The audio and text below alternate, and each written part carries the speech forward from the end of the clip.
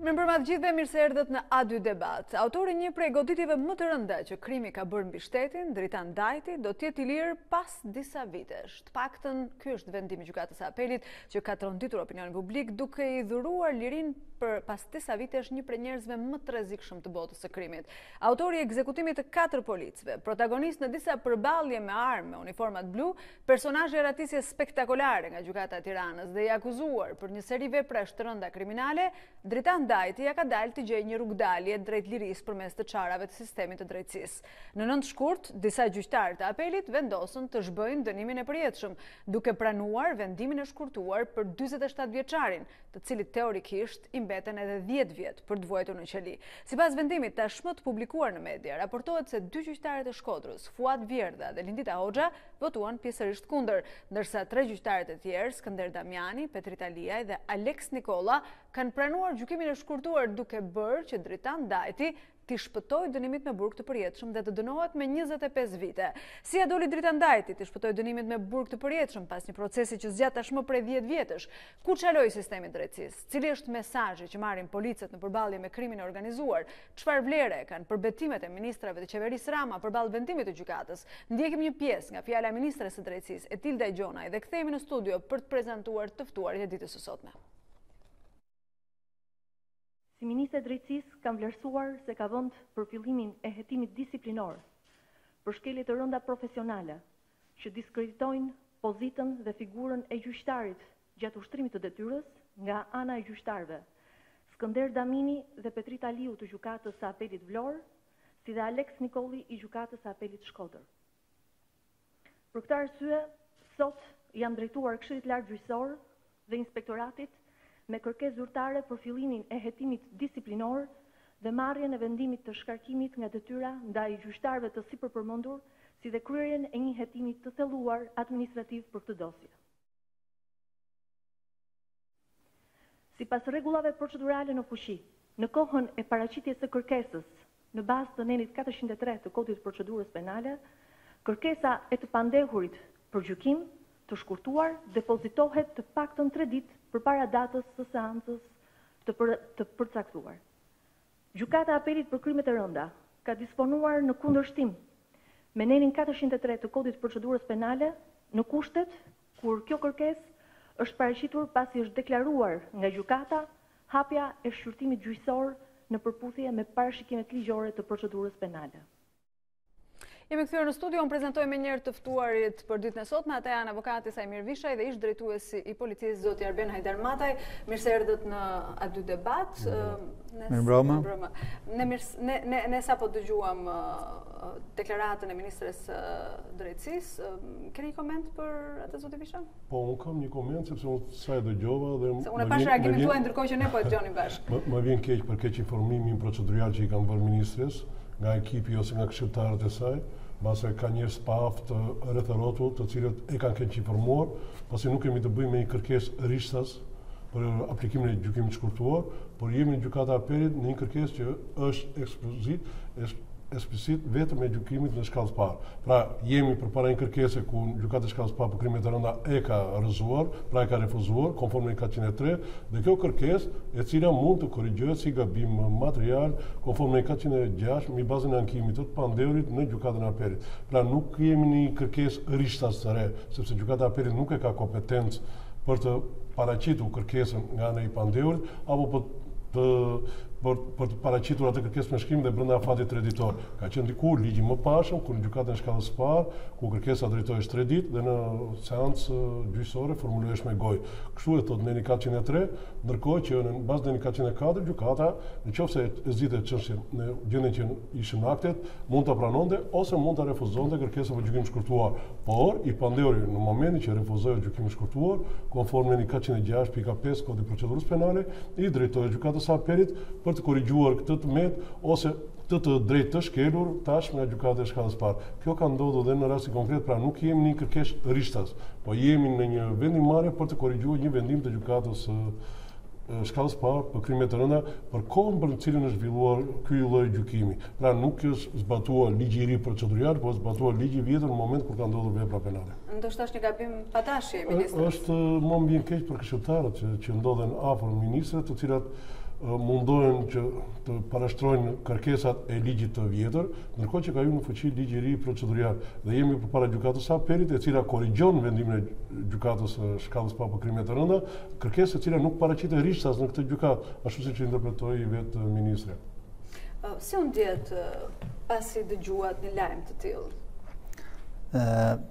Të them të drejtën, do thotë në çdo lloj lajme të tilla, ne nuk është që ndjehemi mirë. Sepse në fakt u shokuan gjithë. Aq më tepër që 4 ish oficerët e policisë, do thotë kanë qenë kolegë tanë dhe nuk kemi se si ndjehemi mirë. Jo ne që kemi qenë dikur kolegë me ata, po dhe këta punojës policie që sot aktualisht janë në punë. Nuk mund ndjehen kurse si mirë, kur shohin se gjykata e jep mundësinë për të dalë nga burgu, shënsi ka nga 5 vjeta, apo 10 vjeta, 12 vjetë, një person i cili ka vrarë në kryet të detyrës 4 oficer policie. Pastaj, që gjykata ka bo mirë dhe gjykata ka bo keq, kjo është çështje që, siç e komenton dhe ministri, ato procedurat atyre, por unë nuk merrna me këtë pjesë. Për mua, është vendim jo i drejtë. Jo i drejtë, i cilis jep edhe pjesë shumë, ose si thush, i jep një precedent shumë i keq, për sa i përket në raport me policinë e shtetit dhe botën e krimit. Ata njerëz që janë shumë fisnik, që punojnë atje si burra dhe gra, çdo ditë përballen me këtë lloj kategori njerëzish, sepse është punë e tyre. Por kur shohin që drejtësia shqiptare i godet dhe këta, sepse këta kanë marrë dhe goditje, dhe ne ish punojësit e policisë, dhe këta që sot punojnë, kanë marrë një goditje nga kjo drejtësi.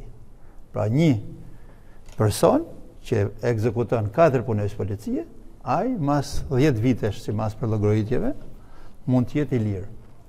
Kjo është shumë precedent i rrezikshëm.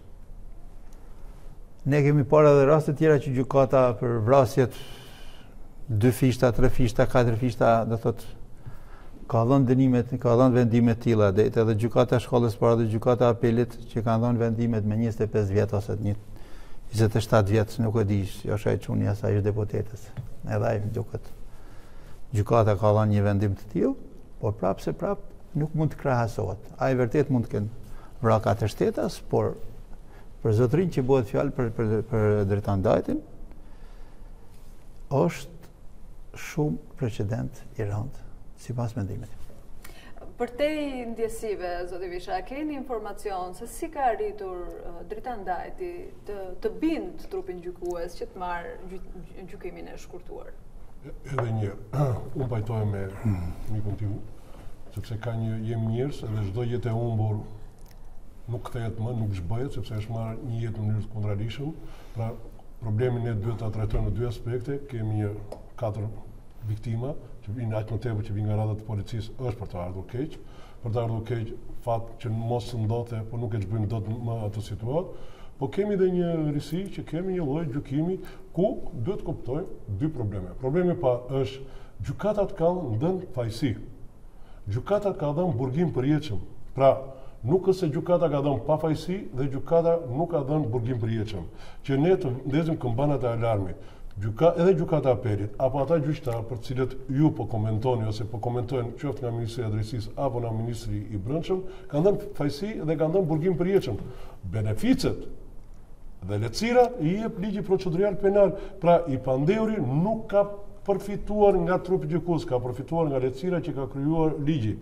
Dhe që në këtë moment që ligji procedurial penal e njeh aplikimin e gjykimit shkurtuar duke zhndëruar një burgim përjetshëm 25 vjet, shka do të thotë që ligji i ri aktual nuk e jep më këtë benefit, sepse ligji i ri që ka hyrë në fuqi në 1 gusht të 2017-s shpreh të gjitha veprat penale që kanë në saksionin e tyre burgim të përjetshëm nuk lejohet të aplikosh kërkesën për gjykim shkurtuar, që ka hyrë në 2017, po jemi në një vepër penale që ka ndodhur përpara 9 vitesh dhe procedimi penal ka filluar përpara 7 vitesh, ndërkohë që ligji procedurial lejon si për vepra penale që kanë burgim përjetshëm, edhe ato vepra penale që kanë një minimum në burgim 5 ditë, pra ose me dënim me gjobë. Pra është e drejtë të pandehur për të përfituar nga kjo, jo e gjykatës.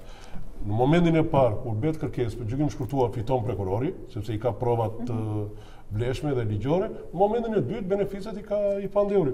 Por gjykata e Apelit, po ta shikosh me vëmendje, e ka lënë në fuqi vendimin e gjykatës shkallës parë, pra ka dhënë fajsi, pra edhe e dyta e ka dënuar me burgim përjetshëm. Beneficet duke ulur 1/3 dhe automatikisht kthehen në 25. Kthehemi në një retrospektiv, marrim ngjarjen e Suedi, sepse këtu njerëzit janë me njëherë u bë çfarë dha gjykata. Çfarë ka dhënë gjykata? Gjykata ka zbatuar ligjin, ka dhënë fajsi, edhe vendim me burgim përjetshëm e ka kthyer në 25. Nuk kemi pse i kryqëzojmë gjykatën që kanë votuar. Sepse në Suedi, atëherë do të thoshim 68 veta apo 70 vrau killerin në një ish plazhist. Ka marrë vetëm 20 vite burgim. 70 veta, ishte 70 jetë pa fajshëm. Çfarë do të bënte gjykata atje? Do ta dënonte me 7000 vjet burr, aq që ka ligjin ai. Edhe në ligjin e kemi burgim përjetshëm, në beneficet që ka, në aplikimin e nenit 406 kodit procedurës penale, ky dënim zhdurohet automatikisht në 25. Siç e kishim më vonë, me ndryshimet e reja në kod procedure, në kodin penal e kishim burgimin e përjetshëm kthehesh në 35 vite. Por aktualisht, me ndryshimet e kodit procedurës si pasojë e reformës në drejtësi, gjykimi shkurtuar u lit me masën e dënimit të veprës. Dhe thuhet, të gjitha veprat penale që kanë në masë dënimi burgim të përjetshëm nuk lejohet të paraqitet kërkesa dhe jo më gjykata të aprovojë vendimin. Pra aktualisht prej 2 vjetësh ne jemi në konflikt me ligjin, sepse në një anë kemi një parim diskriminues. Nuk mundet ti mohosh së drejtën edhe një personi që ka burgim të përjetshëm, ndërkohë që vazhdojmë 2-3 vjet seanca, sepse gjykimi shkurtuar çdo thotë të zhvillohet një gjykim duke i marrë prova të mirëqenia ato çfarë prokurori ka mbledhur gjatë fazës së hetimit paraprake dhe ka një ekonomi gjyqësore që me 1 ose 2 seanca ky gjykim përfundon. Kurse në rasti konkret është aplikuar për gjykim shkurtuar, gjykimi ka rrjedhur me gjykim të zakonshëm duke pyetur të gjithë dëshmitarët, po është mohuar një drejtë pandehur. Këtë mohim të drejtës është rivënë në vend nga gjykata e Apelit, e cila po ta shikosh me vëmendje e ka dënuar Dritan Dajti me burgim përjetshëm. Por në aplikim të gjykimit shkurtuar ka hequr një drejtë. Është një drejtë e lishëm, nuk ka pse të vëmë këmbanat, ato 4 jetë janë të humbura për të cilat unë pajtohem dhe edhe një herë duhet ndarë çështja nga jeta e 4, nuk po i zë se janë punës policie, janë 4 njerëz pa fajshëm. Ishte në krye të detyrës e tjera. Kjo është tjetër problem. Megjithatë është më rëndë se janë profesionist të shtetit dhe sulmon shtetin në këtë rast. Edhe një herë është tjetër problem.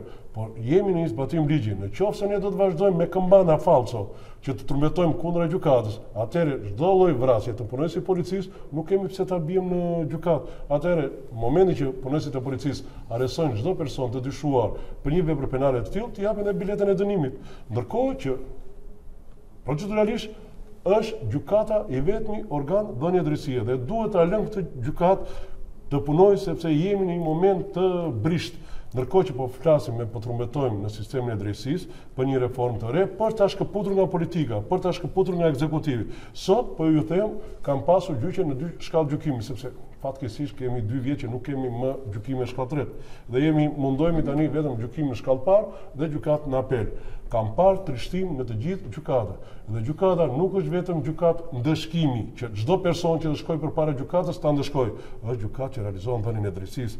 Dhe nëse ekzekutivi apo politika do fillojë të trumbetojë ndaj gjykatës, përse edhe gjykimin e shkurtuar, gjë që i takon, përse nuk i dhe burgim përjetshëm, po i dhe 25, pse nuk dhe 20, po i dhe 10, mendoj që kur nuk kemi për të arritur rezultatet e prishme të reformës në drejtësi.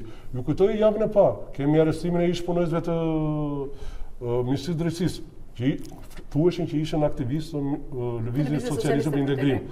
Ndryri politika dhe gjykata u step. Edhe në këtë moment ka ndryshuar. Ca i lanë në arresti. Edhe një politika triumfon, sepse në fund fare dhe këta gjyqtarë janë në prag të vetingut. Kur një ministri i brendshëm apo ministri i drejtësisë vërtet që ju pret hekurat apo 7 penxhere, të pafshat e 7 penxhere, shumë e rëndë, apo ju do t'i çoj për mas disiplinore në Këshillin Lartgjyqësor, po pse do t'i çojmë në Këshillin Lartgjyqësor? Ai vendimi ende nuk ka dalë. Nuk ka dalë. Nuk është zbardhur vendimi dhe ne nuk e dim. Në një vendim janë disa gjetje ose pika ankimore ku në arsyetimin e vendimit gjykata thotë me këtë me shumicë vota pranoj, këtë me pakicë e pranoj. Të shumicë të pakicë dhe në fund fare del me një vendim. Ne nuk e dim akoma që votimi pjesërisht për këtë pjesë gjetje është. S'kemi pse të nxitohemi që ne duhet të ndëshkojmë patjetër 3 gjyqtar, po nëse gjykata e lartë këtë vendim e rikonfirmon duke gjetur të lishëm.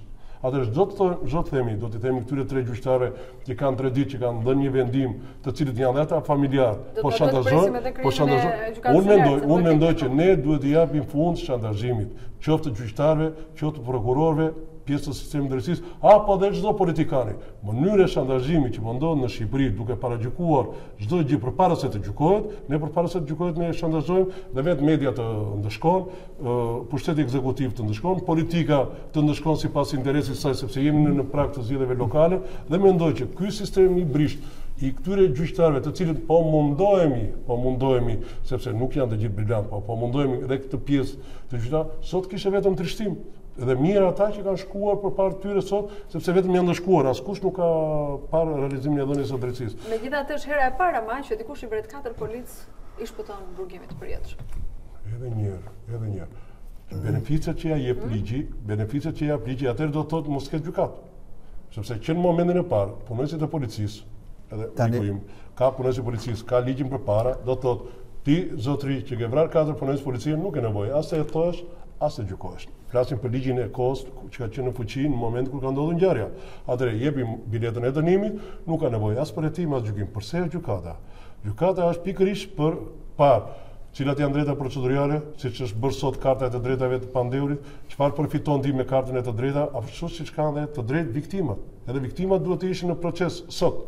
Duhet të ishin të përfaqësuara sot në gjykatën e Apelit, me avokatët e tyre të dëgjoheshin dhe viktimat deri këtu, por jemi në zbatim e ligjit vjetër, sepse me ligjin e ri, gjykata e Apelit të krimit të rënda vepron me 3 gjyqtarë. Ata kanë qenë me 5 gjyqtarë, që në momentin e përbërjes së trupit gjykues me 5 gjyqtarë, kemi zbatimin e ligjit vjetër që pranon dhe gjykimin e shkurtuar, pavarësisht veprës penale që kishte dënim me burgim përjetshëm. Zoti Hajtem Ataj, sipas jush, gjyqtarët kanë vepruar në kërcënim, në presion, janë të korruptuar apo mendoni që është arsye speciale? Tani avokati shpjegon më mirë çështjet procedurale se merr çdo ditë me pjesën e gjykatave, sepse policia ndoshta shkodit e prokuroria me pjesën nga prokuroria në gjykatë, nuk është që merret çdo ditë, por sot kemi mundësi që të marrim informacion dhe kush do të marrë informacion ka mundësi për të marrë informacion.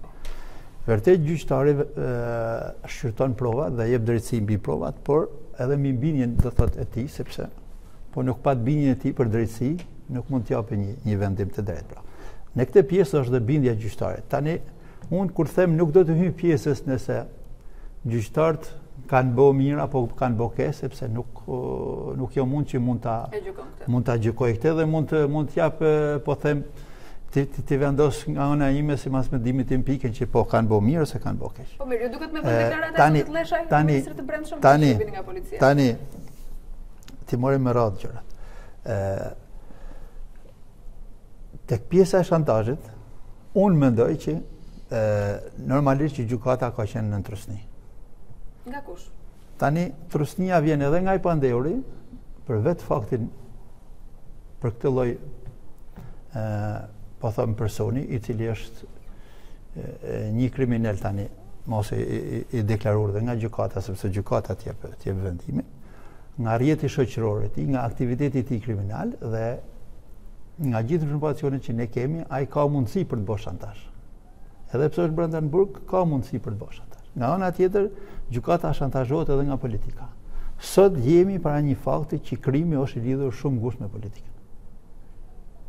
Sepse kemi parë kriminal të kësaj kategorie, që disa janë pra pahekurave, disa nuk janë, që bashkëpunojnë dhe punojnë me politikën. Japin e marrë me politikën. Pra i mendoni që kjo lëvizje është politike? Tani, unë opsionet e unë mendimi jem dhe unë mendoj që edhe politika ka të bëjë në këtë pjesë. Dhe kujt i intereson që zotëria të dalë nga qelia, mund të ndikojë tek gjykata që të japë këtë lloj vendimi. Tani nga ana procedurale që është gjykuar, po themi, është bërë kërkesa për gjykim shkurtuar që më herët e ato është tjetër gjë sepse që të japësh një vendim, avokati din më mirë se unë, ka në çdo moment ligji ka ato edhe të metat e veta. Dhe avokati biles ky është personi që kapet për ato të metat ligjit në mënyrë që të mbrojë të pandehurin në aspektin që të paraqesë prova. Avokatët e tij kanë bërë një punë të mirë.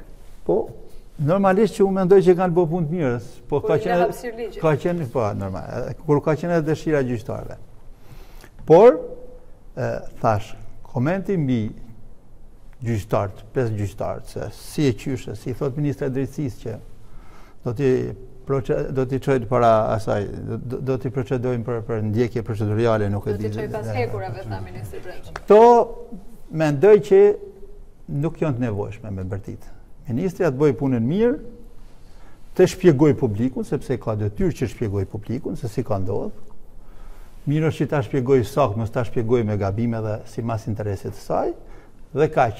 Po, do merren masa administrative dhe të vazhdoj. Sepse kjo është më shumë pasaj ndërhyrje politikës për sa i përket çështjes së gjyqësorit. Po kështu dhe Ministri Brendshëm. Edhe ai në deklaratat e tij jep anën do bëjmë kështu, do bëjmë ashtu, aq më tepër që këto janë çështje teknike që pjesa politike ka pjesën e vet, pjesa teknike ka pjesën e vet. Pra unë jam me atë që si Ministri Brendshëm, zoti Leshaj, t'i lanë njerëzit të punojnë. Dhe në qoftë se Ministri Brendshëm ka informacione që realisht gjykatës ju ka bërë shantazh nga grupe kriminale që kanë lidhje me Dritan Dajtin, atëherë ministri ka përgjegjësi që ta autorizojë drejtorin e përgjithshëm të policisë dhe të kryejë veprimet dhe ta vërtetojë këtë shantazhim në qoftë se ka ndodhur, sipas mendimit tim ka pas shantazhe të ndryshme.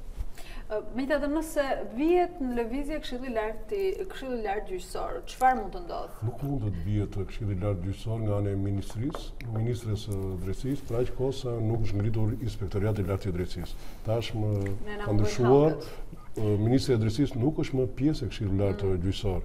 Mo një gjë më vjen abi dhe nga deklaratat, përse nuk ngrihet Ministri i Brendshëm të udhëheq policinë për të zbuluar vrasjet e gjyqtarit ekonomik në mes të Vlorës. Jemi përpara. Pse nuk ngrihet Ministri i Brendshëm të zbardhi vrasjen e kryetarit të dhomës kombëtare të avokatisë Kleanti Koçi. Pra janë vrasje për të cilët është në moto dhe në objektivin e punës policisë, por jo në momentin e shantazhimit. Bankieri standard të kryesh një hetim, nëse jemi përpara një rasti korruptiv të gjyqtarëve, nëse jemi përpara një presioni, kanosje të gjyqtarëve për shkak të detyrës, atëherë policia del me deklarat, pa fillon dhe procedimi penal në bashkëpunim me prokurorinë. Po në qoftë se ne brenda 48 orëve frasim në mënyrë politike apo emocionale, përveç shantazh që bëjmë sistemi gjyqësor, ndërkohë që me zi po e fusim të trenë në përshina, kjo reformë në drejtësi në qoftë se do vazhdoj ky shantazh, do na dështoj. Për aq kohë sa kjo politikë do të vazhdoj të ngatrojë pa rreshtur sistemin e drejtësisë. Është shpëtalu keq. Shkojmë në publicitet dhe rikthehemi pastaj sërish me debatin. Jemi kthyer pra në studio. Unë do doja ta nisja këtë pjesë të dytë me ju, zoti Vishaj, sepse procesi për Dritan Dajtin, të themi në tërësinë e tij ka qenë i pazakont, për vite me radhë ajo nuk pranoi që të kishte një avokat. Avokatët e caktuar nga shteti u fol se u kërcënuan. Mëtej, a mund të përbëjë kjo shkak për ta konsideruar në tërësinë e tij një proces të parregullt? Nuk mund të themi që ka qenë një proces i rregullt apo i drejtë, për aq kohë sa Gjykata e Lartë e ktheu çështjen përsëri në Gjykatën e Apelit për shkak të shkeljeve shumë të rëndë për mohimin e të drejtës së mbrojtjes. Unë kam qenë dëshmitar vetë në gjatë gjykimit në shkallë parë, ku shumë jam dhe antar i Komitetit Disiplinor të Dhomës Kombëtare të Avokatisë, në atë kohë se tani është bërë Dhoma e Avokatisë Shqiptare, ku shumë avokat i kemi ndëshkuar me masa për shkak të braktisje të seancave gjyqësore. Ky është fakt. Dhe ishim neve ata që merrshim masa ndëshkimore ndaj avokatëve, të cilët në një farë mënyre bëheshin shantazh ose presion, por ndërkohë kishim dhe gjyqtar të cilët me një presion në seancë gjyqësore që bënte i pandeuri ndaj kryetarit të trupit gjykues ose një antari të trupit gjykues, menjëherë ky gjyqtar bënte kallëzim ndaj të pandeurit me pretekstin dhe më pas ishte dorë. Në ai trup gjykuesi fillim, po ta shikoni me vëmendje, janë të rrequr 2 gjyqtarë, të cilët në një formë tjetër bënin kallëzim ndaj të pandeurit dhe në farë mënyre ishin të papajtueshëm për ta gjykuar. Kur arritën te gjykati i tretë, te zoti Mërkurti, ai Idris Mërkurti. Po, Idris. Sa herë i bëni shantazh, nuk bënte kallëzim sepse i paqe, nëse do të ikte edhe një person i tretë, atëherë gjykimi fillon nga e para. Ndërkohë 2 gjyqtarët e tjerë shkuan në Gjykatën e Apelit, pra u ritën në detyrë. Për avokatët u morën masa, ndërsa për gjyqtarët të cilët braktisën u ritën në detyrë. Prandaj nuk duhet fillojë kjo punë me avokatët, sepse edhe në Gjykata e Apelit, po ky trup gjykues ka ndëshkuar mbi 10 avokat po me shuma na 50.000 lekë, 60.000 lekë, që i thonë 500-600.000 lekë për mosvajtje në seancë gjyqësore. Ku më në fund, vetë i pandeuri gjeti avokatin e vetë, zgjodhi avokatin e vetë dhe e çoi procesin deri në fund. U zgjodh avokati. Prandaj mendoj që kjo çështje është detyrë, është ose e drejtë të pandeurit të krijojë çdo lloj artificializëm me të drejtat e tij procedurale në moment që ai të triumfojë në të drejtën e vet. Ne nuk mund t'i amash dot ka apo s'ka avokat apo të drejtën e mbrojtjes, në atë kohë e drejta e mbrojtjes ka qenë detyrim sepse jemi përpara një vepre penale. Nuk kërkonte ta zgjidhte vet, kërkonte avokat kryesisht nga shteti. Ne kemi një faj shumë të madh në avokatisë shqiptare që avokatët kryesisht, që i themi që i zgjedh shteti, vëmë avokat formal. Ata që kanë mbaruar 6 muaj, 1 vit, 2 vjet juridikun, imagjino tani 23-24 vjeçar të shkojë të mbrojë një person i cili dyshohet për një vepër penale që rrezikon burgim përjetshëm, e cila kërkon një uri shumë të mëdha profesionale. Kjo ndodhi.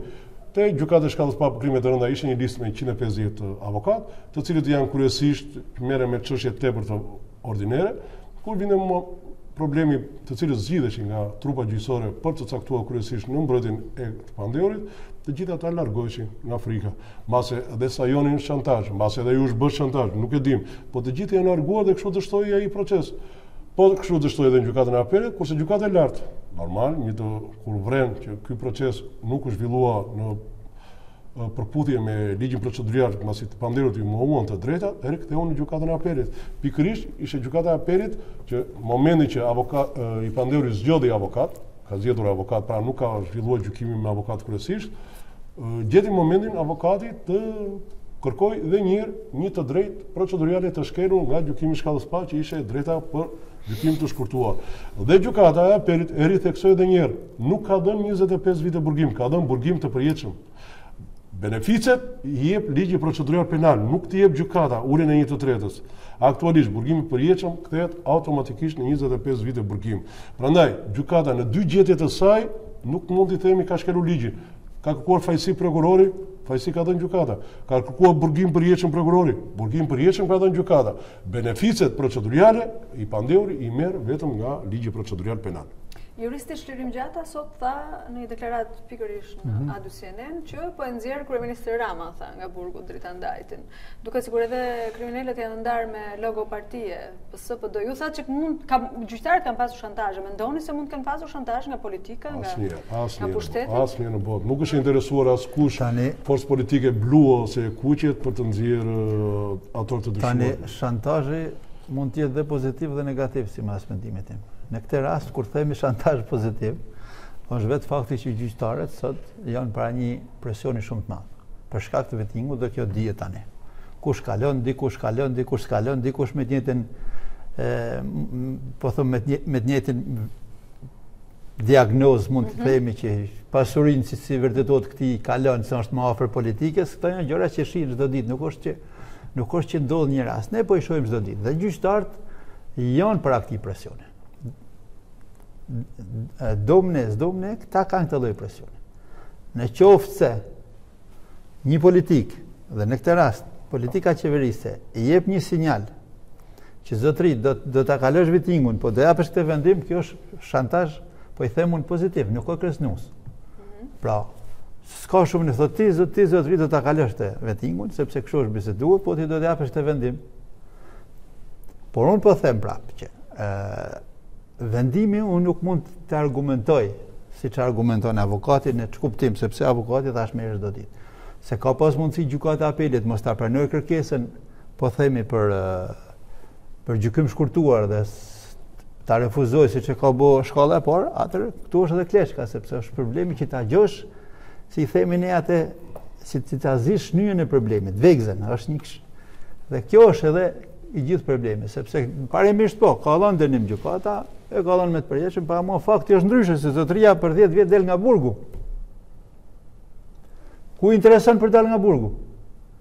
Atëherë, qofse zoti Gjata mund të jetë më afër politikës, sepse është pjesë e politikës dhe ka dhe informacionet në aspektin informacionet që shkëmbehen ndërmjet politikës, mund të jetë shumë i saktë në dhënien e mendimit të tij, sepse mund të interesojë edhe qeverisë që dalin nga burgu. Tash nuk është problemi që kriminalet janë të ndarë me parti. Kriminalet realisht i shërbejnë vetes tyre Dhe interesat e tyre përputhen me interesat e partisë ose asaj partie ose qeverisë që është pushtet. Qofse i duhet kriminali për të ble vota, Partia Socialiste ose Vangjush Dokës, normalisht që Vangjushi do t'i ketë shok kriminalat. Ose Vangjushi tjetër. Dhe prandaj ne gjykojmë dhe themi se nuk është kaq e thjeshtë kjo punë. Unë nuk e mendoj që është kaq e thjeshtë, që të jetë vetëm thjesht procedura. Pra, ka dashur për të bërë kështu pa u bë. Këta gjyqtarë nuk kanë kaluar në veting, apo jo, zoti Bisha? Nuk kam më dijeni që këta gjyqtarë do kalojnë, por janë në listën prioritare, sepse aktualisht të gjithë gjyqtarët e gjykatave të Apelit në gjithë Shqipërinë po kalojnë dhe janë në listën e 100 gjyqtarëve për të kaluar në veting. Mund të penalizohen nga ky vendim? Nuk mund të penalizohet sepse e para një nuk ka dalë vendimi. Vendimi i arsyetuar. Vendimi kërkon 25 ditë. 45 ditë ka një afat procedurial për të darë dhe nuk mund të nxitojmë me një shkurtim vendimi. Ajo që thuhet pjesërisht, ne nuk dimë pjesërisht për çfarë pjesë të ankimit ata kanë dalë. Nuk e dimë. Pra duhet ta prezumojmë të paditur. Edhe vetë ministrja e drejtësisë dhe ministri i brendshëm duhet të kenë durim të dalë i arsyetimi. Së dyti, brenda 45 ditë prokurori ka të drejtën për të rekursuar këtë vendim, pra ka drejtën e aksesit për të drejtuar gjykatën e lartë. Së treti, është gjykata e lartë ajo që do të vendosë nëse ka shkelje të rënd procedurale apo nuk ka shkelje, ose mund të jetë vetëm ministrat, të cilët mund të kenë informacion shantazhimi ose pjesë korruptimi dhe mund ta bëjnë pjesë të hetimit. Po nuk mund të themi ne që gjyqtari që ka shprehur mendimin e tij me një jetë i drejtojmë Këshillit Lart Gjyqësor, sepse ky gjyqtar ka dhënë një vendim që nuk na pëlqen ose është në kundërshtim me ligjin. Absolutisht janë në organet e drejtësisë janë ndërtuar me 3 shkallë gjykimi, shkalla e parë, 2 dhe 3. Për aq kohë sa një vendim, edhe pse ky është i formës prerë, po ka të drejtën e ankimit ose rekursit në gjykatën e lartë, të presim me eshtje dhe me qetësi në çdo ndodh në gjykatën e lartë, sepse në momentin që ne do të vazhdojmë shantazhimin, të jeni të bindur që gjykata e lartë nuk do të japë një vendim ligjor, por do të japë një vendim të frikshëm në bazë të tash e themi ose shantazheve që mund të ndodhë. Se njerëzit janë ata. Partia Demokratike sot ka kërkuar zbardhjen e bisedave telefonike të Dritan Dajtit nga burgu. A mund të ndodhë diçka e tillë si pjesë e hetimit të organeve të drejtësisë që ka kërkuar ministrja e drejtësisë zonja Etilde Gjonaj? Është normal që është pjesë e hetimit, është pjesë e hetimit. Ne nuk mund të flasim, ajo që ne po deklarojmë sot, të dy bashkë me mikun tim, është ndjenja keqardhje për punonësit e policisë. Por ajo problemi i dytë është mos të politizohet ky veprim i gjyqtarëve dhe treta të shpëtojnë gjyqtarët nga shantazhimi politik. Në qoftë se ne do të vazhdojmë me këtë moto që ministri i brendshëm shantazhon duke na rrisur në vëmendje shprehjen e dikushme që ne i arrestojmë, por ata i lirojmë, atëherë gjithë secili nuk ka bërë punën e vet. Ministria e brendshme ka detyrë të hetojë, ka detyrë të zbuloj, ka detyrë të parandaloj, të bashkëpunojë me prokurorin, po kurse si nuk i lejohet Ministrisë së Brendshme të futet ose të arsyetoj një vendim gjykate. Vendimi i gjykatës ankimohet vetëm në gjykatat më të larta, dhe mbasi të ketë përfunduar, mund të jetë pjesë e një debati, po kurse si nuk mund të diskutosh. Përpara një vendimi gjykate duhet të ngrihemi të gjithë në këmbë. Në qoftë se ke një provë të cilën është kundra, mund ta rishikosh ose mund të bësh rigjykim. Janë elemente të reja të cilat janë futur në ligjin e ri procedurial. Po kurse si me mjete emocionale, që ne shpejt për të mbushur mendjen publikut, duhet të çojmë këta 3 gjyqtarë në Këshillin e Lartë Gjyqësor, apo ky vendim është haptazi në kundërshtim me ligjin. Po tham haptazi në kundërshtim me ligjin do të thotë që ata gjyqtarë kanë shkelur rënd ligjit dhe meritojnë të ndëshkohen, po që të ndëshkohet gjyqtari, se ai ka shprehur mendimin e tij, sepse një vendim është mendim. Mendimi im është brenda kornizave të ligjit. Ashtu e ka gjykuar gjyqtari. Po nëse ne do t'i themi nga lart, shikoj se ti bën gabim 1 2 3 4 5 raste, atëherë gjykata unë po ta them, do ta humbasi sensin e saj si organ i dhënies së drejtësisë, po do të jetë organ ndëshkueshmërie, që do të thotë 100 persona që do të çojë policia dhe prokuroria për gjykim, të 100 do të jenë fajtor. Ndërkohë që në botë, në 100 veta që shkojnë për gjykim para gjyqtarit, 60-70% mund të marrin dëshkim ose fajsi, 30 ka pa fajsi. Kurse tek neve jemi akoma 100% u realizua norma, duke i vënë një epitet çdo lloj operacioni, rrugë drejtë, rrugë gabor, kur vëm në gjykatë, e cila shqyrë kjo gjykatë po na realizon dhënie drejtësie në këto kushte që është të brisht. Ne përsëri ngrëm tonin, që themi, persona që arrestuan në Ministri e Drejtësisë janë të gjithë politik dhe gjykata ushtrim, jemi në rastin konkret që me që sot është në fuqi ky lloj regjimi, se ky lloj sistemi, patjetër do të ketë vendimi do të jetë i kuq, sepse kanë shantazhuar një politik. Nuk më merr mendje. Të jetohet, pasandaj ministrat duhet të dalin mbi bazë provash, jo në anë emocionale. Të mos nxitohen. Absolutisht jo. Nuk kemi pse të nxitohemi neve dhe të trumbetojmë të madhe që pse vepruan gjyqtarët. Ata kanë mbitjen e tyre. A ka gjë jashtë ligjit? Nuk ka asnjë gjë jashtë ligjit. Nuk është shkelur. Nuk ka shkelur ligjit, këtë ta dinë të dy ministra që flasin. Ligji nuk është shkelur në rasti konkret, sepse kërkesa dhe vendimarrja është në përputhje me ligjin. Aktualisht, nëse do të ishte në fuqi ligji i ri, i cili në vepra penale ndalon gjykimin e shkurtuar kur ka sankcion në burgim të përjetshëm, atëherë janë shkelje flagrante të ligjit. Së dyti, nëse kërkesa nuk është paraqitur në gjykatën e shkallës parë, po pranua në gjykatën e Apelit pa u paraqitur dhe kjo është shkelje e rëndë e ligjit. Kjo duhet verifikuar apo vërtetuar. Po nëse gjykata e shkallës parë e ka refuzuar kërkesën për gjykim shkurtuar dhe këtë të drejtë e ka rivendosur gjykata e Apelit, gjyqtarët kanë vepruar brenda kornizave të ligjit. Se më dënuar burgim përjetshëm apo 25, rëndësi ka për organin procedues, ka marrë fajsi dhe rëndësi ka që kërkesa për burgim përjetshëm gjykata ka dhënë beneficet, aplikimin 1/3 apo rrethana lehtësuese, të cilat ligji ja njeh. Këto janë beneficat cilat i pandeuri apo i dënuari i takon në bazë ligjit proceduror. Mund të themi që u nxitua edhe shoqata e punonjësve të policisë sot në reagimin e tyre? Nuk mendoj që u nxitua shoqata, sepse të kuptohemi drejt. Indignata e jonë si shoqat është shumë më e madhe, po them, se sa e publikut të gjerë, si e shef këtë veprim që argumenton ose gjykon sipas mënyrës së vet që jo dha drejt gjykatës ose dha drejt gjykatës. Thash, me këtë vendim pavarësisht gjithmonë shpreh nga ana e procedurës së qysh. Ish punonjësit e policisë dhe punonjësit e policisë janë godit shumë dhe moralisht. Të të luftosh me një kriminal, çfarë lloj kategorie, të lësh 4 jetë oficer policisë dhe të vi koha që kriminali mas 10 vjetësh ose po i bie 10-20 çëndsi ka të dal nga burgu, kjo është totalisht e prapranueshme nga ana jonë. Dhe shoqata moralisht ama, sepse ligjërisht është e pranueshme.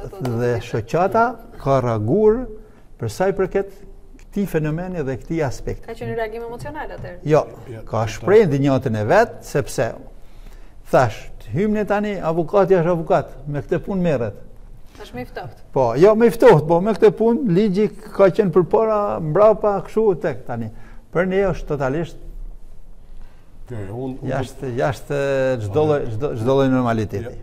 Një moment që ja vlen të diskutohet, pajtojmë pjesërisht me mikun tim, por do të thosha që nëse do flasim ne në emër shoqatës, shoqata duhet të ngrinë zërin për ish drejtorin e policisë së Vlorës, ku autori ai shushari u dënuar me 10 vite burgim. Pse nuk u ngrit ministri brendshëm ose shoqata? E dish ato të vrasën një drejtues policie, ta vrasë gjak ftohtë me paramendim, ti zësh pritet deri në shtëpisë, vritet drejtori i policisë dhe gjykata e shkallës parë, bashkë me prokurorin i dhan beneficet e një të penduari dhe dënuar me 10 vite, dhe askush nuk u ndje. 10 vite burgim, edhe ai mbas 10 vite do dal përsëri shushari. Me 3.000 euro vrau një drejtor policie, me 5.000 euro nëse vret një ministër ose një kryeministër. Është mësuar ai tani, me 10 vite burg u mësuai. Pse nuk u ndje ky presion ose kjo shoqat? Vrau drejtorin e policisë të Vlorës. Njeri shumë i mirë, njeri shumë profesionist. Shoqata ka reaguar në ato raste, ka reaguar burgim dhe askush nuk e ndje. Ka reaguar në ato raste, por opinioni publik nuk ka qenë kaq shumë i kaq i ndjeshëm se ka mua vendimi. Nuk e di nëse ka marrë pjesë dhe familjarët e viktimës në atë proces, sepse me 10 vite burgim të vrasë një drejtues të lartë të policisë së shtetit, është vrarë shteti. Është vrarë shteti. Edhe në rasti konkret, me 4 punë, është vrarë shteti. Vrarë shteti. Po 10 vjet që është dënuar e s'u ndje njëri me burgim të përjetshëm janë shumë. Unë falenderoj që kishte edhe diçka të fundit, se jemi në Jo, thjesht do thotë, edhe në këtë rast për zotin Cuku që bëhet fjalish kolegi joni, ne shoqata ka reaguar, sepse shoqata me deklarata reagon se nuk reagon dot me veprimet e tjera. Por ka reaguar në ato raste, do thotë në të gjitha rastet ka mbajtur qëndrimin e saj, për sa i përket dhe vrasjes dhe mënyrës hetimit dhe mënyrës se si policia po e ndjek ngjarjen, por fundit thash, nuk ka qenë çështja nuk është bërë kaq e ndjeshme sa u bë për Dajtin dhe reagimet, po them edhe të publikut e të opinionit të mediave nuk kanë qenë në këtë lloj niveli, prandaj po bëhet edhe ky debat pak më i gjermandër. Ju falenderoj pra që ishit me mua në 2 debat sonte. Faleminderit ju. Faleminderit edhe teleshikuesit që na ndoqët, ne rikthehemi nesër në orën 18. Deri atëherë, miru takofsh.